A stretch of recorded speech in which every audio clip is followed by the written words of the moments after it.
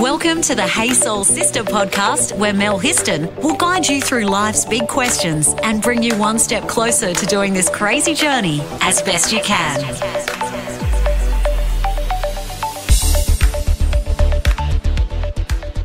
Hey Soul Sister, do you ever get sick of your job, or have you dreamt of a complete career change or a life change? In high school, I had always wanted to be a photographer. I actually did photography in year 11. But at the time, my dad told me it wasn't a career, it was a bad move to go down that path. So I ended up going to uni and working in PR and marketing. And then about 12 years ago, I decided to give it a go. So I went out and found where I could do some photography courses, trained up to be a freelance photographer, and then started a photography business, which I did for about 8 years.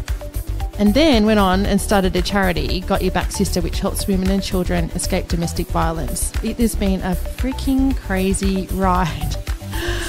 But I'm not alone. I know so many people who are keen for a career or a life change. That could be you. I'm sure there's many of you listening right now that are looking for some sort of career or life change. But maybe you don't know how to start, or maybe you don't have the support or family, friends or hobbies to do it. So I have a special guest here who's going to share with us her incredible story of a career change. Mrs., or should I say Dr. Naomi Findlay. Thanks, Mel. Just say Naomi, hey. Want to save your soul? Review us on Apple Podcast. Well, I think being a doctor is something that you should be very proud of, so I'm happy to call you Dr. Naomi, or maybe I'll just call you Doc. Only for this podcast. Okay, just never for the again. Podcast. Okay, so Naomi went from being a university PhD and senior lecturer in radiation oncology. Yep, in medical science, yep. Yes. And then when I met you, reconnected with you about 9 or 10 years ago, Yep. you had become or changed career and had just become an interior stylist. Absolutely. So kind of like you just described your journey and how it morphed over time. Mine was really similar. I, in year 11, loved art and tech drawing and woodwork as well as science. And like your dad, I had a careers advisor that said to me, Naomi, clever girls don't do art. And I went, oh, okay, well, if I'm a clever kid, I better change. And I headed down this science track, and I ended up working in oncology all around the world, and then did my PhD in medical science, and then lectured and taught. And I was trapped in this science world. And do you know what's hilarious? I was constantly studying and constantly looking for a creative outlet. I studied photography when I was in England. Did you do some professional photography for a while? Yeah, when I got back to Australia, so that was in 2001, I actually started a photography business and I did weddings. And it was great. And then I had my first baby and went, wow, weddings are not great with a young newborn, you know, because the bride doesn't stop for a breastfeed. Like, it just doesn't happen. And so I soon worked out that wasn't a good family fit, and still working. And when I was doing my PhD, I actually studied design at the same time. And I was always, what's so interesting is it never manifested in the way of, wow, I need a career change. What it manifested in for me was I was continually striving. And so I thought when I got my PhD, I'd totally be happy. When I became a senior lecturer, I'd totally be happy. And, when this happened in my career, when I got a teaching award, I'd be happy. When I secured $3 million worth of grants, I'd be happy. And then I realized that I was hitting all these outrageous milestones at a super young age. So I wouldn't even have been 30. And I remember looking around myself at the university at the sort of the next echelon, so the ASProfs and the profs. And I was looking at, not a broad sweeping statement, but many of them and their lifestyles and their connection to the families and the hours that they work for that level of position. And I was like, wow, that's my next 30 years. And so did that scare you? Yeah, it scared the shit out of me. Hey, it really, truly did. Yeah. There were a couple, like there's the amazing Professor Claire Collins. She's a local woman. She's mind-blowingly inspiring, and she was one of the few, she mentored me for a while. She was one of the few that I looked at and went, wow, you're a woman, you're a mum, you're a professor. Like, she was amazing, but she was one out of many. And so for me, it didn't manifest that, oh, I need a career change.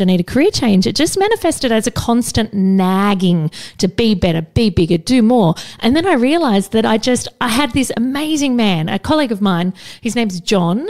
He's a newie boy. He walked into my office one day and he goes, Findlay. I'm like, yes. And he goes, what do you want to do? And I'm like, what do you want to do when you're grown up? Yeah. I'm like, what do you mean, this afternoon? And he's like, no, what do you want to do? He goes, you're not happy.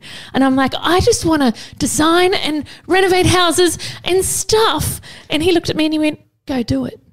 And I went, I can't. There's no way I could possibly, because I'm this and I'm that and I'm this and I've invested all this time and I'm this. And he goes, probably money and invested money. Money, epic time, family energy, buy-in, stress, wrinkles. And he's like, oh, nothing's stopping you. Just go do it. Yeah, wow. And I went, wow.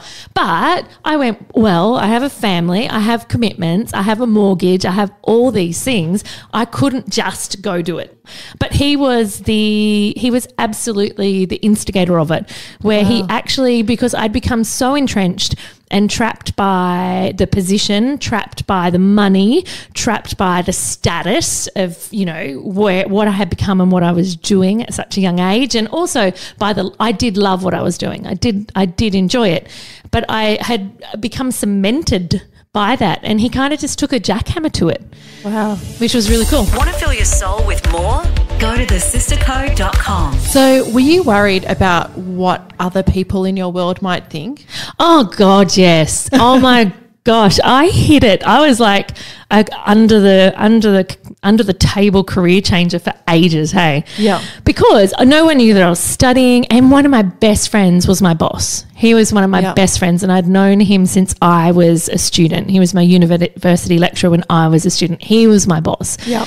And he was one of my closest friends, and he'd supported me so much in my career. I not only was worried about what people would think, but I was also really conscious of the investment other people had made in me.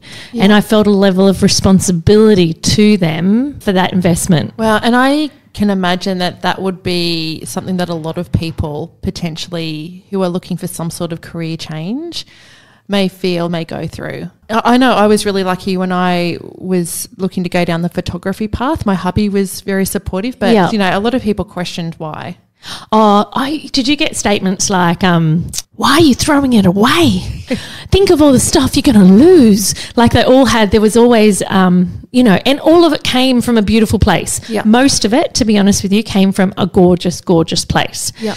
But it was very fear driven. There was always a fear word in there: lose, forget, leave behind, regret. Like there was always that sort of word in there. Yep. My partner at the time who's now my hubby, was really supportive as well.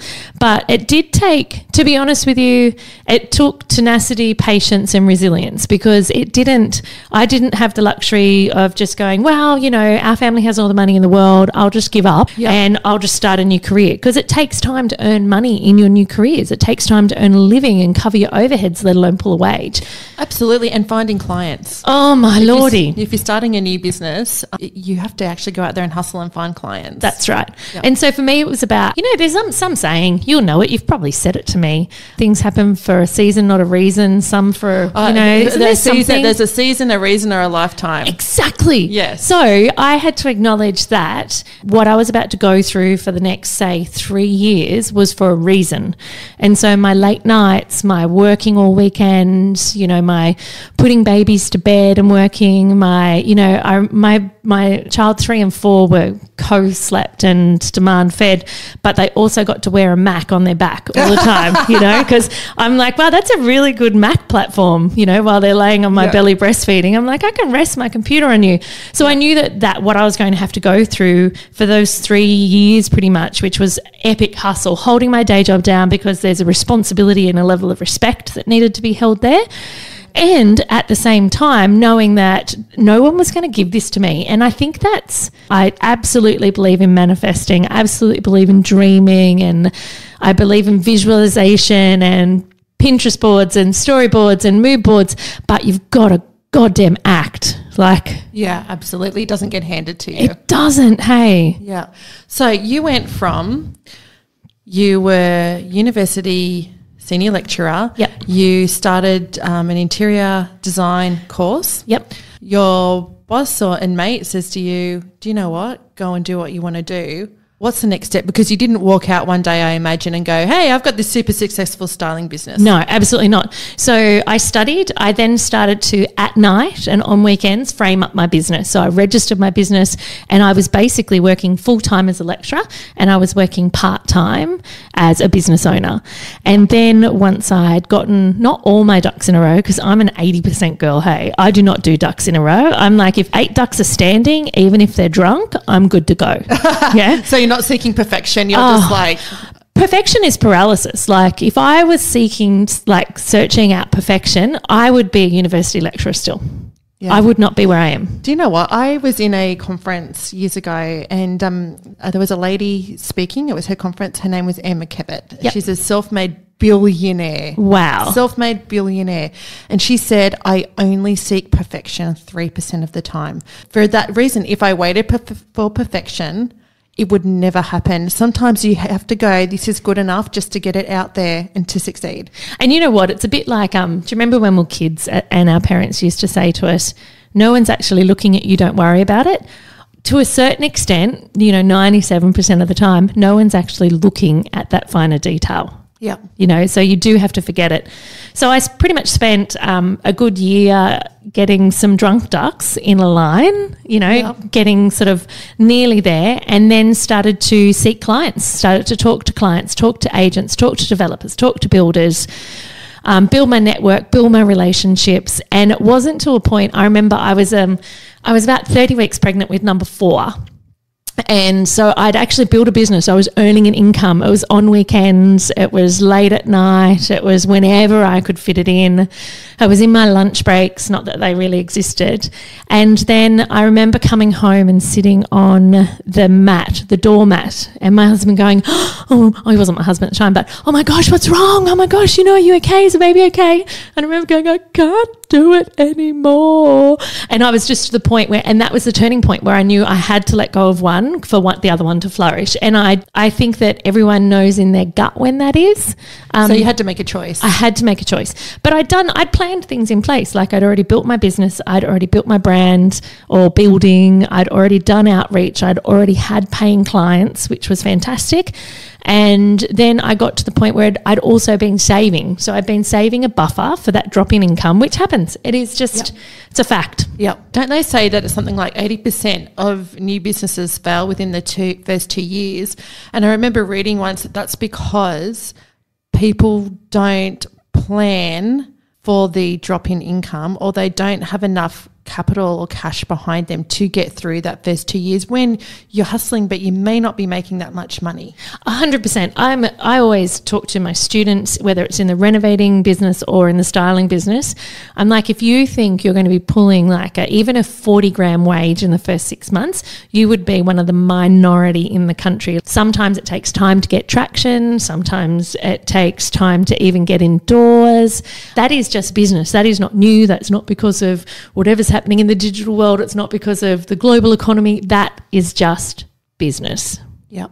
I can imagine for people out there who are listening to this and they may be looking for the career change, the life change, it can be really scary. It can be really, really scary. There's been various points where when I set up Got Your Back Sister, I felt like I was standing on the edge of a cliff and having to just take the leap, but it was really, really scary to take that step off.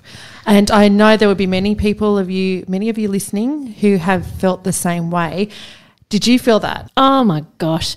You know what? I probably feel it every couple of months. Even from when I started my design business, things have evolved so much, and if anything, I've stepped into a completely different career, still with some amazing design work and some amazing design clients.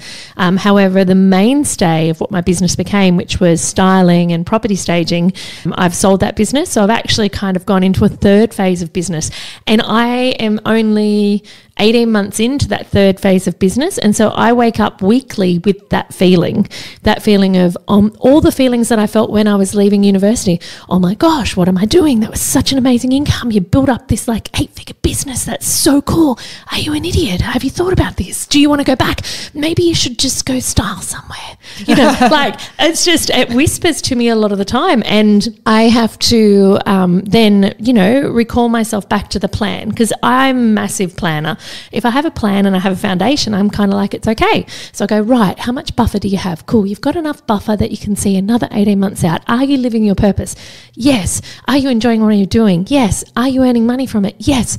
Cool. It doesn't matter right now that it's not as massive as it was. Do you have a plan to get to the income that you need? Yes. Is it going in the right direction? Yes. Should I ignore the person on my shoulder? Yes. You know, it's... So from what you're saying, to actually do the job change, career change, life change, first of all, you actually have to want to do it. Maybe have the right people around you, but really you need a plan. Oh my gosh. So they are 3 perfect things. You need to have a plan. If you think that you're just going to step out of one business and it's going to be like the movies, and step into another business, then you will cause yourself so much stress, and you'll use so much. I'm a massive believer that like in our body we have energy parcels, and we have a certain amount of energy parcels every day to use. It's like cookies, a certain amount of cookies we can give out.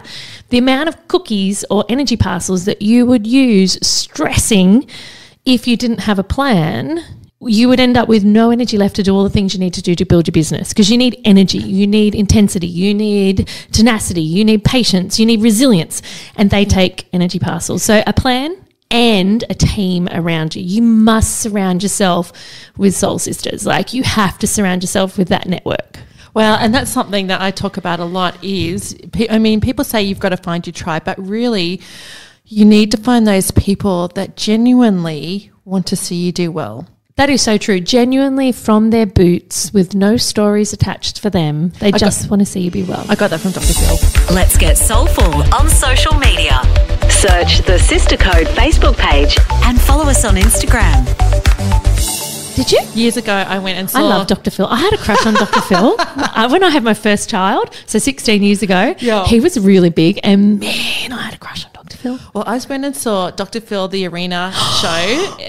You saw him live? I saw him live. It was the Dr. Phil Arena show. It was then Acer Arena. I don't know what it's called now. Maybe no idea. Kudos Arena or something. Yeah. Down in Sydney. And I remember he was talking about these 7 things that successful people had or did, and one of them was that you need to have a circle of people around you who genuinely want to see you do well. Because I'm going to say not everybody is going to genuinely want to see you do 100%. Well. Because some people actually want to see you fall on your ass. On your face, in the mud. Because it brings up stuff for them. 100%, not your story, their story. And you know, one of the biggest things to navigate in this career change is working that out. Because some people will approach you with true concern, with true, are you sure? Have you thought this out? And that is from caring. They're not all just evil bastards. Yeah.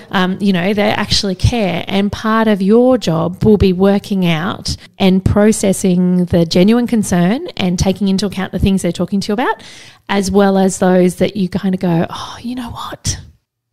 I'm not sure that they're there to support me the whole way. And that's okay. I lost piles of friends in my career change. Yeah. Piles of friends. Yeah. And that's okay. Yeah. Somebody said to me, a wise woman said to me at the time that, people, when you go out and you really go for something, a big change or something that you really want in your life, that it can bring up a lot of stuff for other people, because you may change in terms of your availability or their access to you.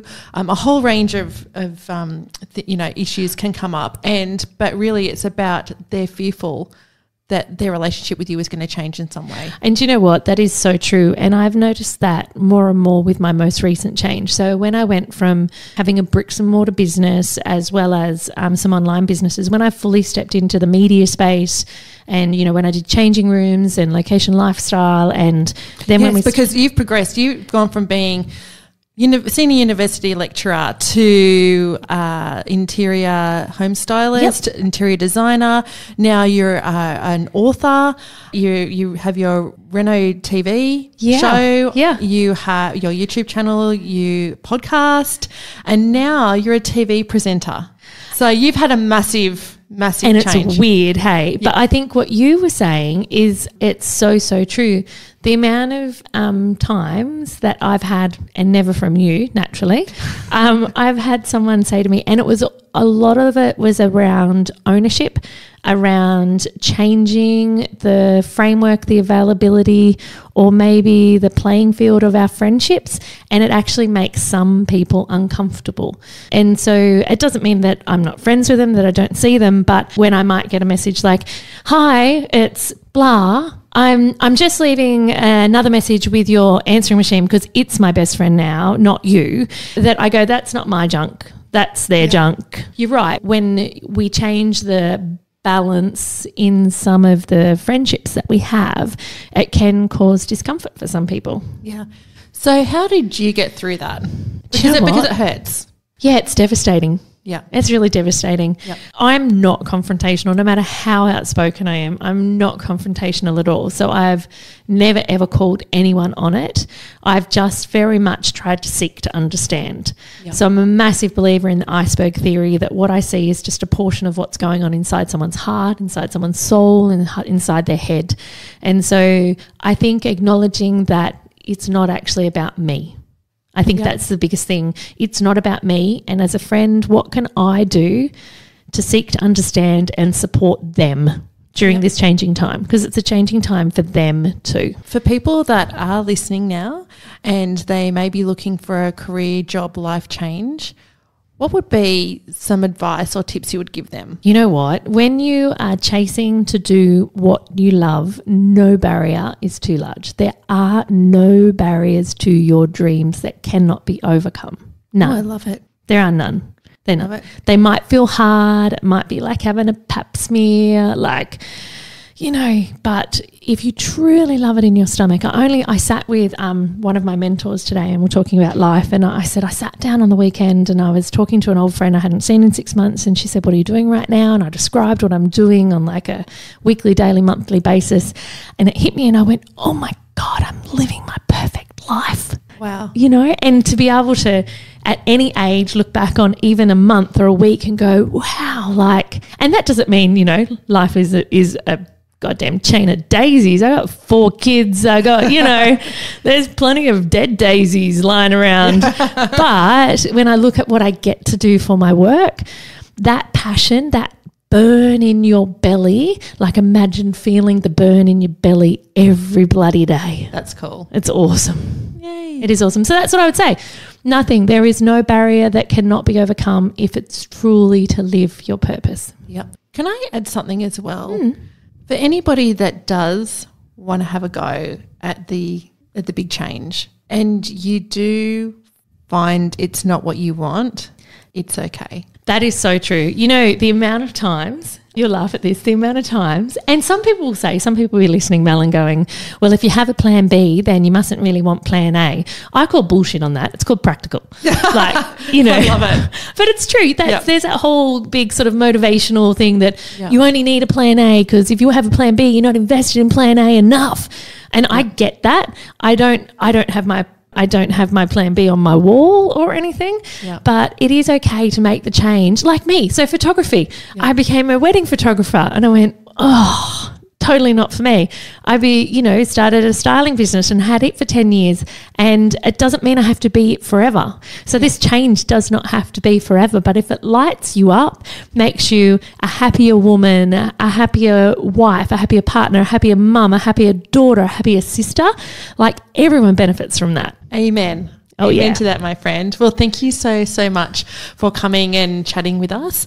So where can we find more about you and your business, your book? Where can we get your book from? and see your Reno show? So if you just head to www.naomifindlay.com, if you click on the Learn More in the top right, you can see everything we do, everything we teach, everything I write, everything you can listen to, everything you can watch, our new Farms to Fortune show that's coming up. That sounds fabulous. Oh my Farms gosh. to Fortune. Farms to Fortune, empowering the everyday Aussies, Mel. Wow. Absolutely. So naomifindlay.com with a D, so Findlay. Well, thanks, sister. Thank you so much for sharing with us. Pleasure, Mel. Thanks for listening to Hey Soul Sister with Mel Histon. What would help you on your crazy life journey? Email Melissa at thesistercode.com.